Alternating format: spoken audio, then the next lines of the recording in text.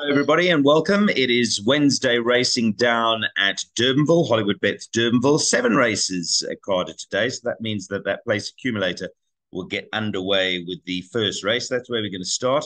As you know, we're shortening up our previews here on Clocking the Gallop. Well, certainly I am, and making them more succinct with a view to changing some of the style of our broadcasting. So this will not be long, but we will nevertheless go through the important part of the race meeting, which is going to be the place accumulator play. And speaking of which, you'll see that on various platforms today. Our Take a Bet initiative with Tab features a place accumulator, which does look pretty straightforward, but you never know. Maybe one or two legs, there could be a surprise, although things look straightforward. So let's start with the first race, where number 8, Head Girl, certainly sets a standard, but she is drawn 8.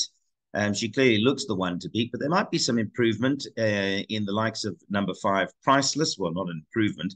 That's a first time of Priceless. Good pedigree. And there's been a touch of money, as you see, for number 5, Priceless. Plus, of course, that combination of Brett Crawford and Louis Cotter is absolutely deadly. So, daughter of Dynasty out of a goalkeeper mare. It's a good family. And it has been retained by Ridgemont. So I think there's a lot of positive signs on number 5, Priceless. Number 3, Simply Beautiful, drawn nicely, blinkers on, Richard Faree. Had some form earlier on, seems to have trained off, but I think she can bounce back. At Durbanville in particular, she should benefit from that draw. And a touch of money for another first timer, number 2, who is owned and bred by Barry Irwin's team Valor. So number 8, Head Girl, but there wasn't any winners out of that I'll slip away form. There's been 5 starts according to computer form with that. So I wouldn't say it's the most prolific of form. And of course, that does affect the second leg, I believe, as we'll get there to Strawberry Light, who comes from the same form line of I'll slip away. The difference there is she was doing some low flying. And although there weren't any winners out of that first form line either, I think in that company, number 1, Strawberry Light, certainly looks hard to beat. She's shortened now to 5.5 to 10. If there is to be a shock in that race, well, it might come from number 5, F8, who is a daughter of Futura, and Dean Canamere trains that. She's going to jump from a 5 draw. She's been drawn 10 out of 13, 10 out of 11 at the previous 2 starts at Durbanville. So she probably will fare a little better from a kind of draw, as I think will number 4, Teardrop, who was drawn 14 out of 14 and 14 out of 14 at Durbanville, her last 2.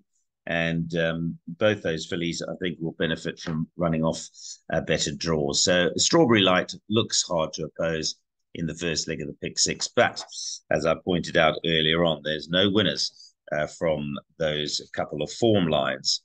But at the same time, there doesn't seem to be too much opposition.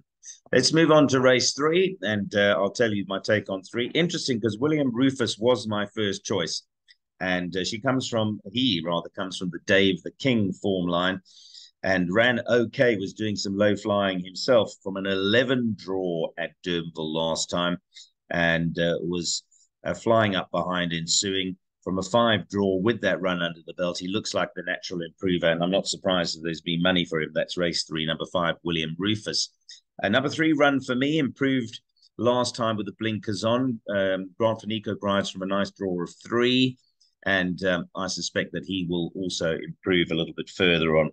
For me, number 1, Intimidator's kind of exposed, really. I mean, he's a 3-year-old. This is his 8th career start already. He will benefit from a 1 draw in Richard Faree, but he seems pretty exposed. Does number 1 Intimidator? I'm sure he'll run a nice race, but in terms of improvement, you would think that the likes of 5, William Rufus, and 3, Run For Me, could improve. Even the likes of 6, Bournemouth, that's Brett Crawford and Louis Cotter again. That's at Camford Cliffs. Drifted in the betting on debut, wasn't totally disgraced, and did have his tongue over the bit, so he could improve certainly from that yard. And then the 4-year-old, number 7, Barn Boogle, who I think ran behind What a Thief will run. And I think that's the same yard. I think that's the Crawford yard. So if you are pushing the envelope a bit, maybe look at that one. But for me, William Rufus, definitely the improver in race 3. On to race 4 we go. Well, there's been money for number 2, Autumn Moon.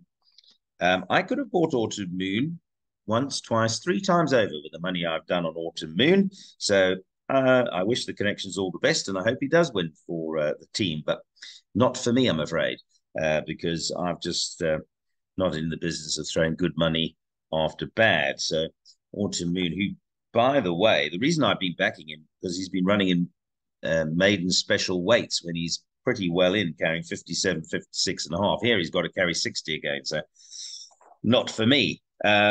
6, Ponte Petre, good debut, and more improvement to come surely from this verse in Getterix, but it was in Durban, it was at Scottsville.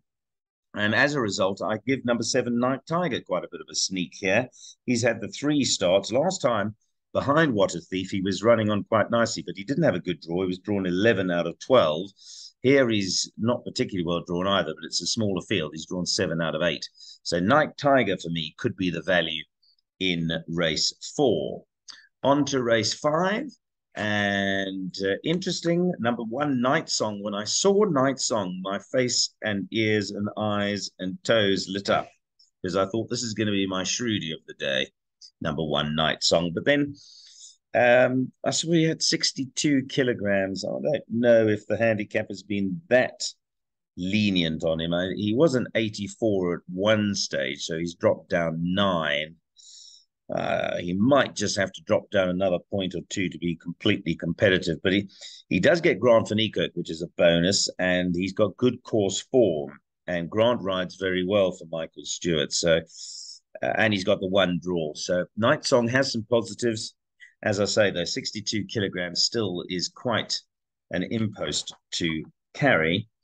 And as a result, I defaulted back to the 3-year-olds, which are number 10, Cheeky Laddie, who obviously doesn't have a good draw. He's drawn 10 out of 10, but he was dropped out last time and ran on pretty well. I'm sure that'll be the same plans for Dean Kanemayer, Jahan Malherbe, Kaya Stables, and of course Keegan de Mello. They'll just give him a chance from that 10 draw, and I do think he'll run well, particularly as he's getting 2 kilograms from the favourite, number 6, Ina Morare, who is the form horse in the race. That was a terrific run behind Le Mans last time, and he's got to be a big runner. So in order of preference, perhaps value-wise anyway, 10, 6, and my lurker number 1 in that race. Okay, let's move on to race 6, penultimate leg. Well, Shantastic was very impressive on debut. I think he's Waterbury Lane's brother, off the top of my head, and I think I've mentioned this before. I tried to buy her. Sorry, I said brother, but it's a sister, Waterbury Lane's sister. I tried to buy her at the sales, but I'm afraid that Anthony Delpesh and team, the pockets were too deep. But I did really like her, and she won very well on debut. And last time, from a 10 out of an 11 draw, ran really well, taking off behind Veronique. So Shantastic, just go down so you can see the betting. Not surprised to see her from 33 to 10 into 28 to 10. Although actually, if I had priced up on this race, I probably would have priced her up at 22 to 10 to begin with. The dangers, well, they've got to be some. I mean, number 2, Happy Chance, ran nicely on debut behind Queen of Sparta, who she reopposes here. But I think that since then, Happy Chance has been more progressive. Queen of Sparta's last run was a bit disappointing. And she's also giving her 2.5 kilograms. So you've got to prefer the chances of Happy Chance in race 6 against number 1, Queen of Sparta. I don't see too many spooks beyond that. There's some money for Betty Boop, but she's got to carry 60.5. That's quite a bit of pudding for a 3-year-old filly. She's giving 2.5 kilograms to Shantastic, and she's giving 3.5 kilograms to Happy Chance. So that seemed to me to be quite a tall order. A roughie, number 7, Fly to Rio. Very disappointing last run, but maybe she's crying out for the 1,400-meter trip. She's only run over the distance. Well, when I say only, she has won over the distance. And maybe that's what she needs, the 1,400. Anyway, she's 20 to 1, so, and she's only carrying 52 kilograms. That's number 7, Fly to Rio. It would be my roughie in the race, but as you've heard, I'm pretty bullish about Shantastic and Happy Chance's chances in race 6. Right, let's move on to race 7, last race of the day. Well, the obvious horse here is number 6, Catalia, who has Act Naturally well beaten at the weights and should confirm that. Number 6, Catalia. She's a daughter of Silvano out of a Captain Almere. So I would imagine she could only get better. That was a terrific run last time. Louis Nkotbu rides, Brett Crawford, the trainer, and Main Chance, of course, kept her. So that's understandable based on her pedigree. But she is a 3-year-old, and I looked for maybe a 4-year-old who could be competitive. Now, my old chestnut, who's actually a bay, number 8, Veronique, came back to catch my eye because, as you know, penultimate start, I tipped her at a massive price. I actually got 33 to 1, and she actually gutted me. I've told you the whole story again. One more stride, she would have won. I would have got the lot. But she did win very nicely last time as well, which doesn't surprise me because I think she's in a rich vein of form. And although she's drawn 8 here, she is a 4-year-old getting 5 kilograms from Catalea. So she's certainly going to be competitive, I believe, just carrying 53.5 kilograms. And JP van der Merwe retains the ride. So 6 clearly sets a standard.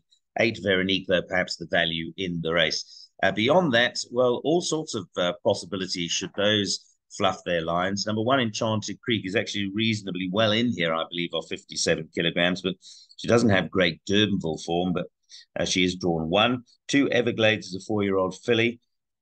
She's been poorly drawn at her last 2 starts, 9 out of 11 at Durbanville, 10 out of 10. Here she's drawn 2 with Sandele Mbele on, and she could upset, could number 2, Everglades. And so too could the other older filly, number 3, Parisian Girl, who's a daughter of Jackson.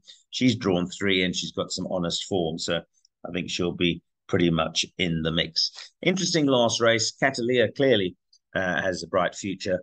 But I just thought number 8, Veronique, getting quite a bit of pudding still from the favourite, might make her presence felt again. So that's the take on today's racing. I need to remind you, which I already have, but I'll remind you again, there is a take a bet on the channel, and I'll also be doing a soccershop.bet price boost. We had success yesterday with Rose of Bayou, who we were very bullish about, and what a really nice race. So hopefully you got the lot there. There'll be another soccershop.bet later today, although it might have dual purpose because there's some huge Premier League football tonight, not least of all Manchester United versus Tottenham. So lots of good football tonight. From Neil and the team, have a good day's racing.